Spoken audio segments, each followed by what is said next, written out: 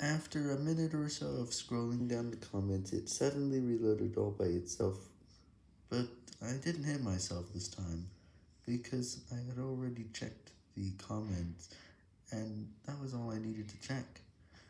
I only needed 9 days, and more than that would be useless. Usually it would add around the same number of new users. Here it doesn't make much of a difference. So we end up with 2 new users. So these 2 were not approved until now, and the rest of the comments were unlikely to have anything new.